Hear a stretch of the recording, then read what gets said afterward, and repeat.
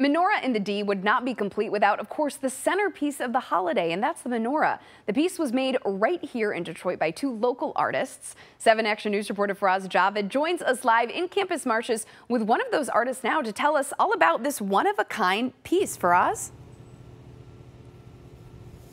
Jen, so of course today marks the start of Hanukkah, and right here at Cadillac Square we have this 26 feet tall menorah which will be lit this evening just after 5:30ish, and of course we'll have all the coverage here on WXYZ. But to tell me a little bit about this structure, I have the designer with me, Eric. Eric, thank you for joining us this morning. I know it's cold and you're here warm, but is it true that you came up with this design on a napkin? Yes. When we first sat down with Eddie Shemtoff from the show to talk about the idea of the design, they were thinking something about 8 feet tall.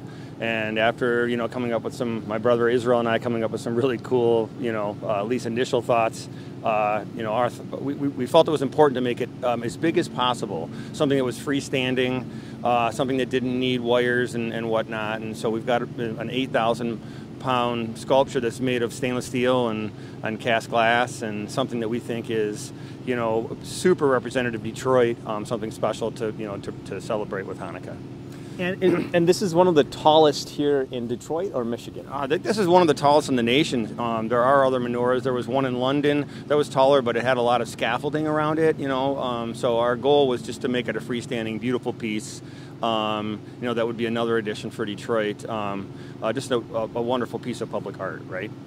In terms of getting this installed here, were there any challenges in terms of assembling, or because of the weather or anything like that? Well, there's always a little bit of challenge when you're working with a piece that's heavy. The lifts and cranes that we use to set it. It does deassemble, something that makes it very flexible depending on where we're going to set it.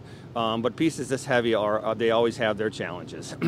And of course, Eric, you've done other sculptures as well, and they've got some upcoming as well. Can you walk me through, especially the one in the Belle Isle? Yeah, we have a piece that we've created for the Southern Gateway for the Iron Bell Trail. Iron Bell Trail is a trail that goes, a contiguous trail from Detroit up to Ironwood, Michigan. And this piece that we're creating is 25 foot in diameter. It weighs about 16,000 pounds, and it'll be going out with a lighthouse on Belle Isle, one of the largest pieces of public art to be placed on the island in probably decades, as far as our understanding.